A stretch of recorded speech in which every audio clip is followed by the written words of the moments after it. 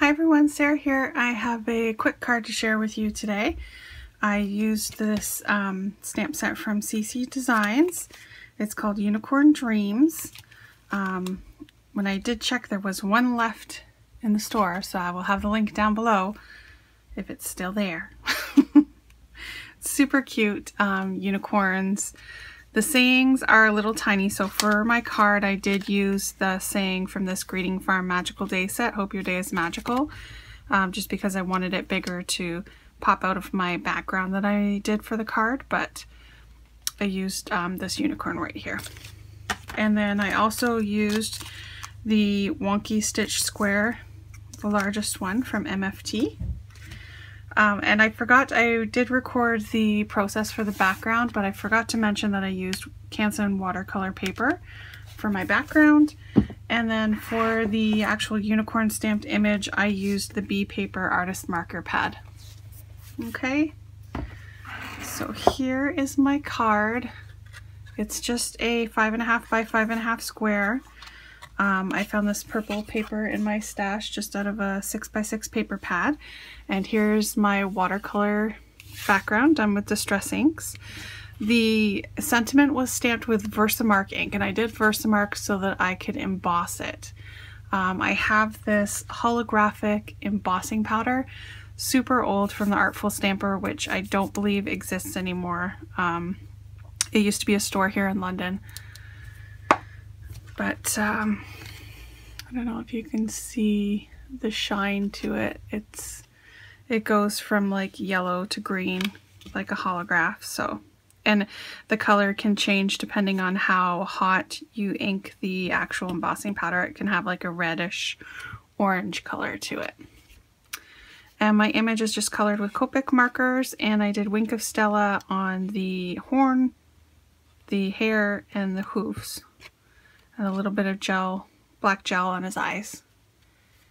And that's it. So I do have attached the process for the splatter background and coloring in the unicorn. So please check out Jamie's shop. My coupon code is Sarah10 for 10% off your order. There is some new stuff in there from Neat and Tangled right now. And some of the new Lawn Fawn is still available. So check it out. Leave a comment, subscribe, and have a great day. Thanks, bye. Okay, so I'm just working on my watercolor background. I have a piece of watercolor paper. This is just a little clear bag that I'm going to use for smooshing the ink on here. I have a regular spray bottle. I have Scattered Straw, Salty Ocean, and Shaded Lilac. So I'm going to start with the Shaded Lilac because I know that is probably the lightest color. So I'm just going to smoosh it onto my bag and then give it a little bit of water. I'm using this one because it's a misty spray. I do have my Distress sprayer for later on, but for now I'm going to use this one. And I'm just going to smoosh it on like this. Looks like I got some cat hair. My cat likes to jump on my desk when I'm not actually here. Okay, and I'm gonna get my heat gun so I can dry it in between.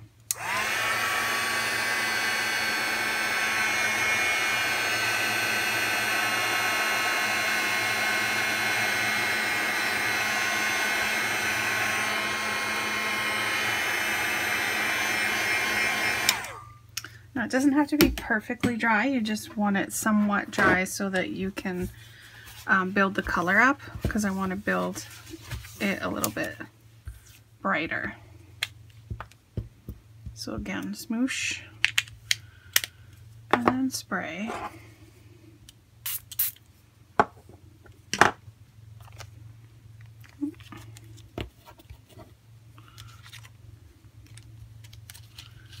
And you can move it around, drag it, whatever you want to get your color on there.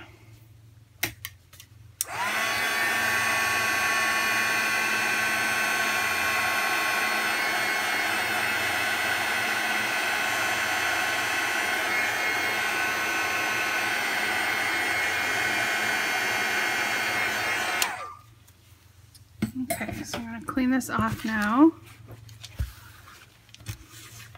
And we're going to move to the scattered straw.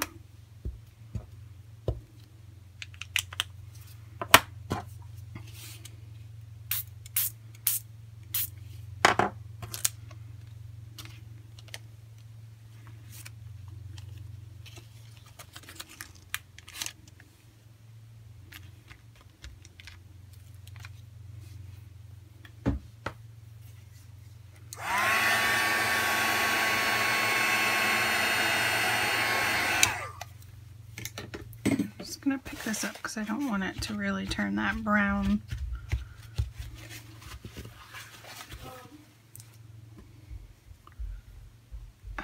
Okay, sorry about that, I'm back.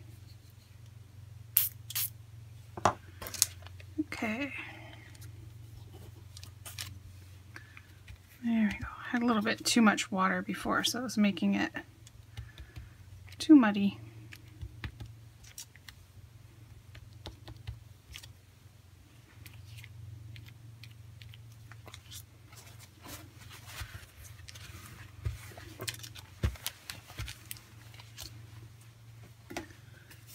Go.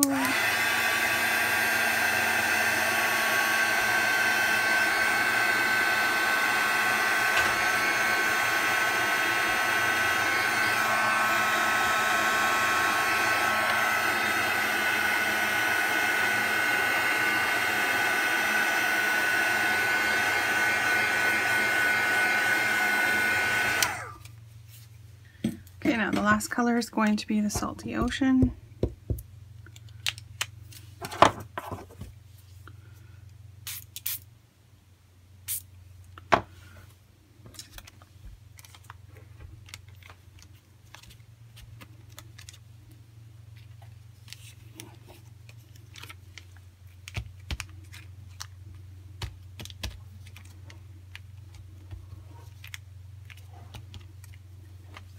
There we go.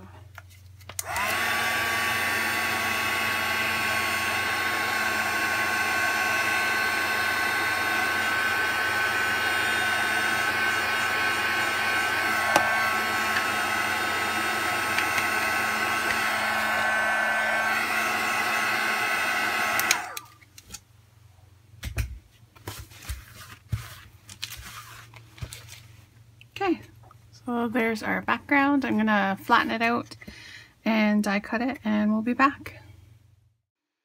Okay, now on to the Copic coloring. For the unicorn itself on the body, I decided to do the purple colors, so I used BV02 and BV13. Just doing some simple shading. It's a smaller image, so we really don't have a lot of room to do too much detail in there.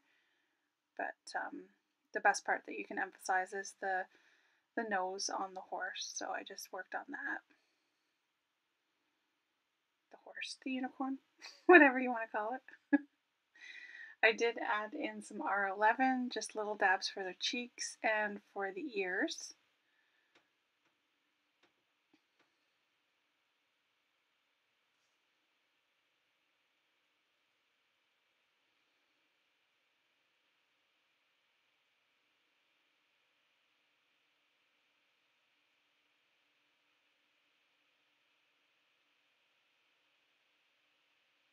The next color that I'm moving on to is the turquoise to match the background. I used the B02 and the B04, and I just decided to do the hoofs in that color. And then as I was doing that, I decided to do the horn on the unicorn in the rainbow colors using all three colors.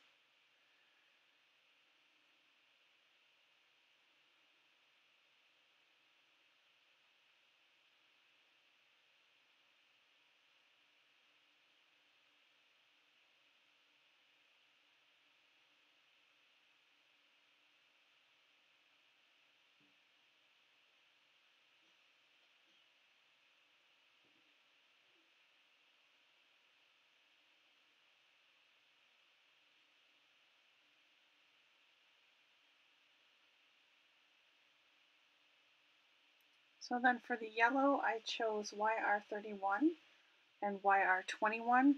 those two colors ended up not giving me very much of a contrast, so in the end I added in wire 24 to get some more shading in there. Just above my image that I'm coloring, you'll see that I do have the Sandy Alnock hexagon chart. I do find that a very good chart to pick out your colors. And you can just see the tiny corner edge. That is actually the background paper that I had already colored with the Distress inks, and I just have it sitting on top of the chart so that I can pick my colors based on the Distress inks that I used in the background. So that's pretty much it for the coloring. Again, leave a comment, subscribe. Don't forget the coupon code Sarah10 for 10% off your order. Have a great day. Bye.